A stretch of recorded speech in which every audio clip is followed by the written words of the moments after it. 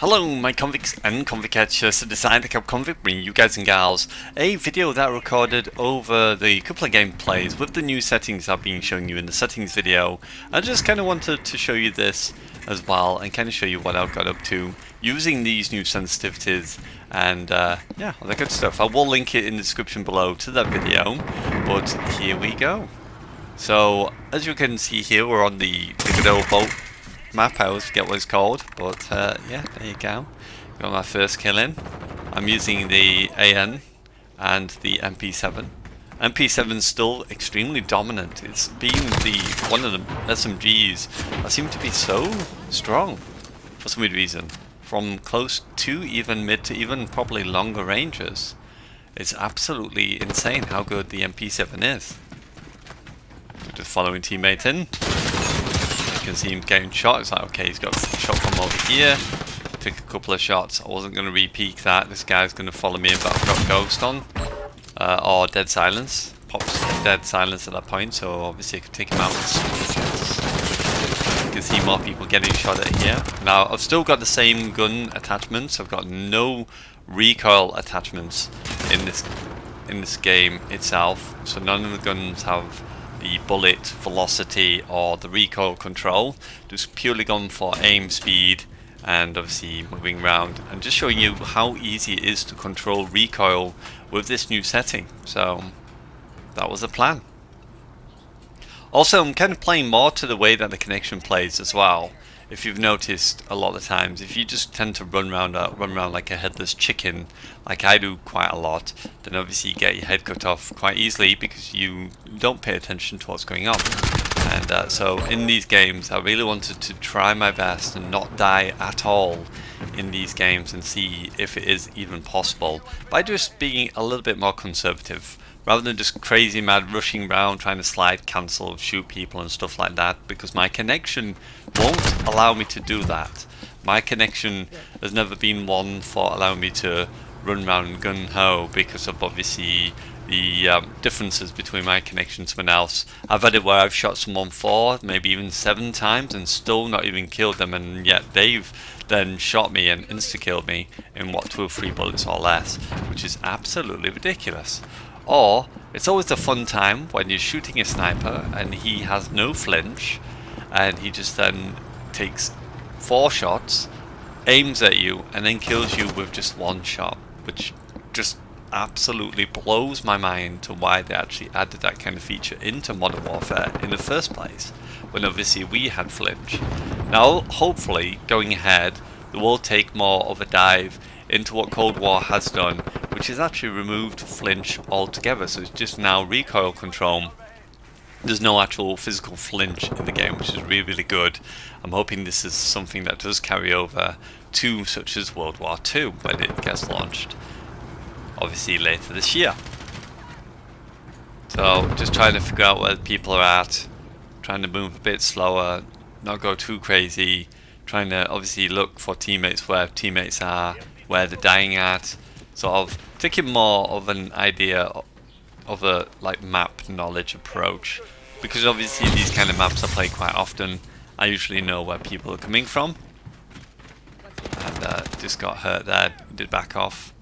So this is pre-recorded if you didn't know, but I did do a couple of games where I was just focusing mainly on game and wanted to add voice to it afterwards. So as you can see, there's a guy camping in the back here.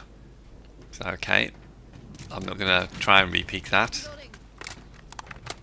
Teammates going up there though, so I was like, okay, well teammates probably not even aware this guy's even here, hiding behind this area. As you can see, I'm looking at. So I'm like, come on, just peek, just look out, wait for you. So I decide to mantle, or to what do you call it? Post up. I don't know what the technical term is.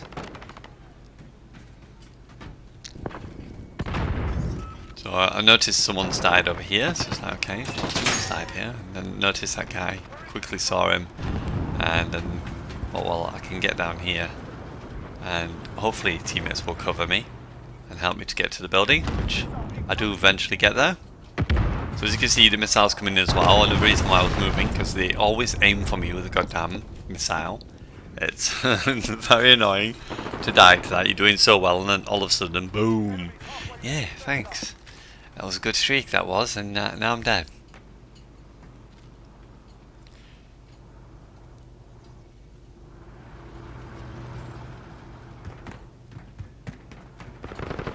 As you can see, I'm doing more the snap-on aiming on corners.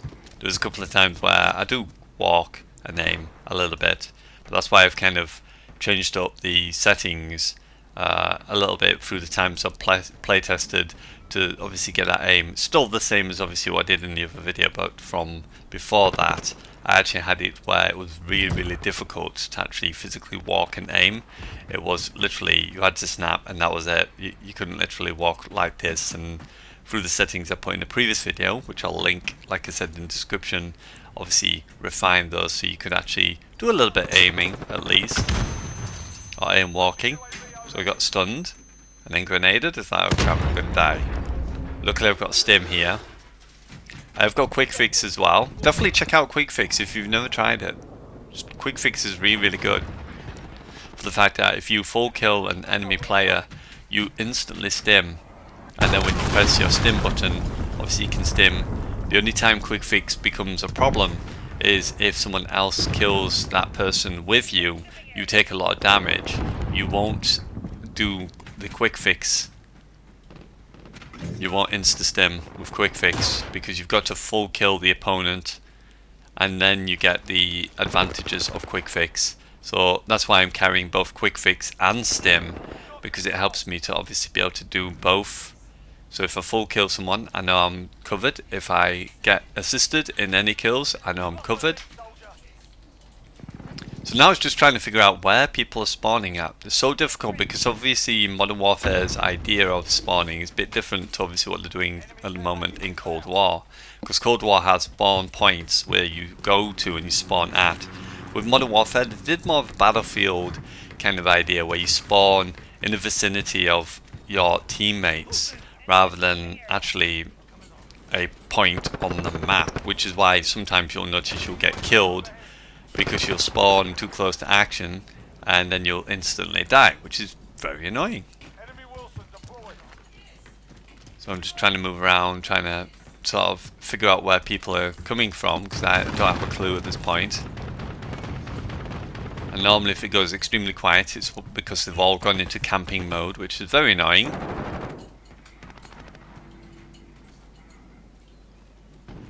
I'm just covering this area. I know a lot of people come up this ramp or they'll hide in this area here. Luckily I just turned at the last moment to kill that guy, point blank, and obviously knew from there.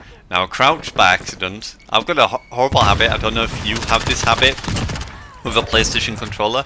I don't know if it's because I'm slightly heavy-handed on my sticks. I accidentally crouch a lot of the time, by accident. It literally, I'm moving, engaging, and then he crouches for no reason. Sometimes it's even screwed me up because I've accidentally crouched and then started shooting at cover because I didn't mean to do it. It's just something accidentally happens. I don't know if it's because of the sensitivity of the ps5 controller or whatnot, but I just do it purely by accident. I never mean to physically do it. So if you ever see me crouching during fights, it's mainly because, or in the middle of like a fight, it's mainly because it's accidentally crouching for me and not because I'm actually asking it to crouch.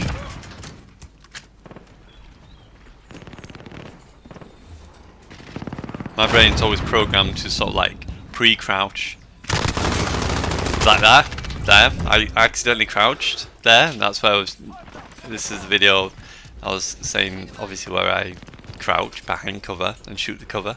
I thought it was the other one, but it's this one. Because there is 2 gameplays in this video as well.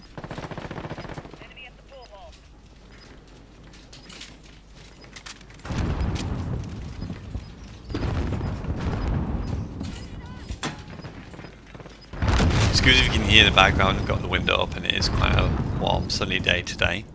And there we go, victory. So did you count how many times I died in that video? In this video, I didn't die at all. Not one single time. And we ended up with a 10 KD. There we go.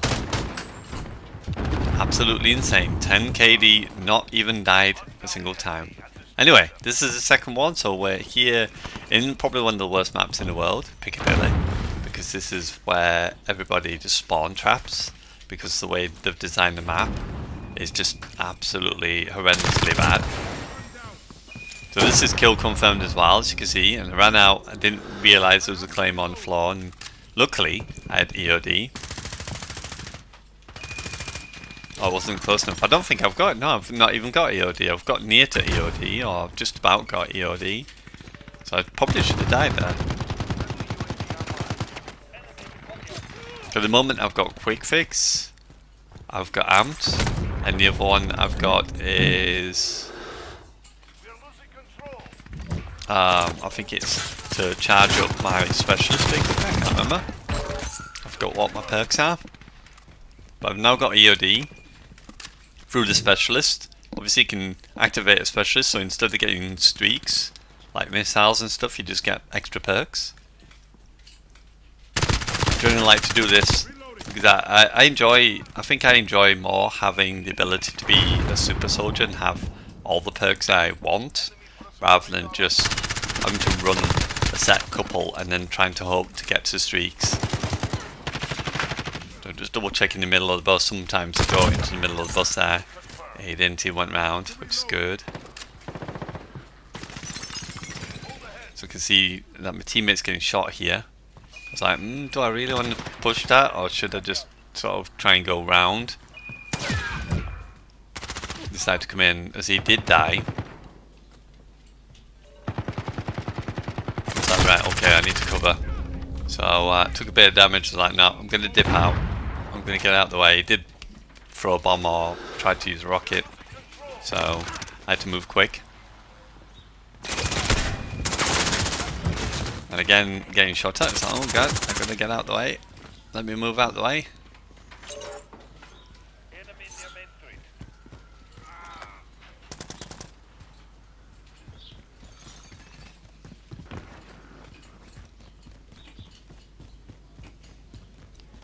So just trying to go out. Trying to pick my fights as best as I can. Because I can't rely on teammates. I've tried so many times to rely on teammates in the past, and yeah, it never works well. So you can see that all these tags are over here, so I was like, well, surely we've got more people hanging out over here. This is a place to be at. Like I've said before, Piccadilly is one of the worst maps to play on, just purely because people just hide, or they'll head glitch, or they'll mount on stuff and just sit there and wait for you.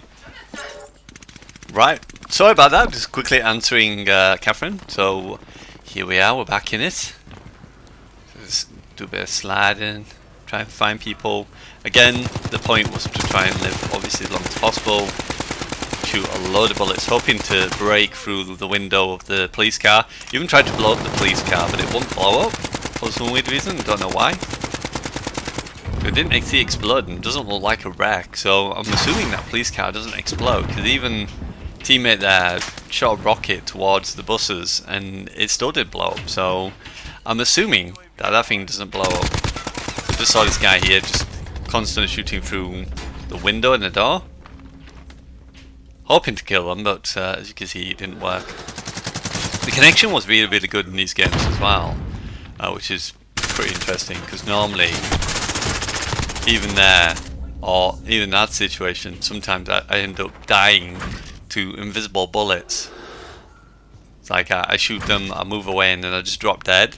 And it's because of obviously the delay of shots, or the packet burst problem, obviously riddled in Modern Warfare.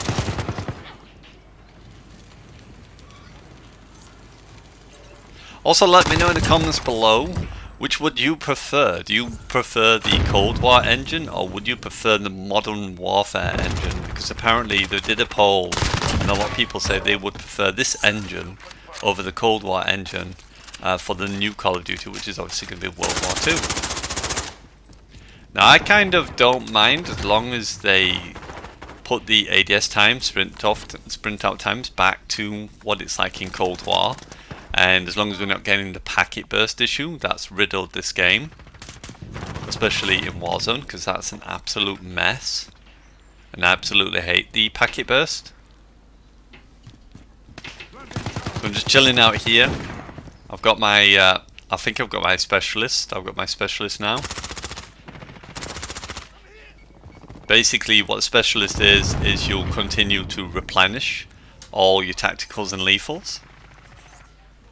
And obviously I've got my ability now to have restock, UAV and EOD as my my upgrades.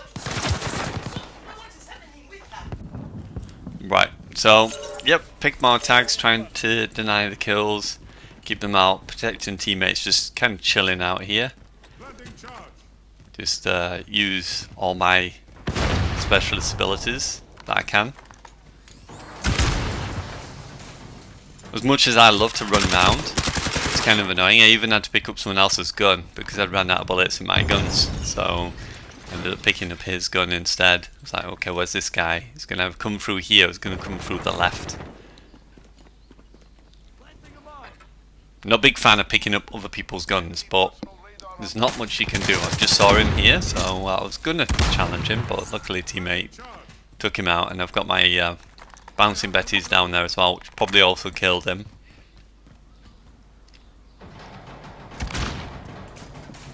Again, this is not my gun, this one, so you never know what concoctions your teammates have, or the teammates or enemies have made up, so I didn't really feel confident enough to just physically run around with this gun, not knowing obviously what's on it, just because he keep going back to the one I'm using, which is the Ram 7. Just throw out some more, and I was trying my best in this. It wasn't the case of me trying to rush or be good.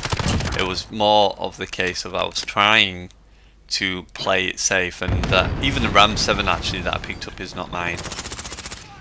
Because thinking back now, I had the AN still, and I had the MP7. I had to throw both guns away due to no stock left, or no ammo supply left in them. So these two guns are actually not mine. Kill this guy as well. Kind of a backfire. I've got the specialist bonus. This is when it comes into play to be really, really good. This guy's trying to shoot me. I'm like, oh god, let me stim. He jumped over. Luckily, it wasn't really looking. This guy tried to get me as well. And now, more people come in, and unfortunately, I died to one person. It's like, no, I was so close to being double flawless. Had he not killed me there, I probably would have been double flawless maybe. You never know. But I was trying so much to play my life. But due to the obviously weapons I had, not much I could do. Like I said, picking up the random weapons that people just make up, especially for multiplayer, you never know what they've got. So see this guy getting shot from top red. So like, okay, well, I can't really do too much. I'll try and cover his right side. Save that poor man there. We needed a little bit of assistance. So again, now it's just trying to figure out where people are at, because everyone was playing really, really slow. And you generally tend to get this, especially on Piccadilly. The closer you get to the end, the more campier they get. Especially if you're in front. So, okay, well, someone's just died. I was like, well, that's teammate's tag. Just waited a brief second, just see if the enemy was going to go and actually run for the tag, because normally people will get a little bit too excited and run straight to tags. And there we go. So unfortunately we didn't win, but hopefully enjoyed. If you did, don't forget to like, subscribe, you know what it is. It is I, the Kappa Convict, signing out. As always, I salute you, my Convicts and Convicettes, and I'll see you in the next video. There we go. So we nearly got another flawless, only died one time. Thank you very much, and bye for now.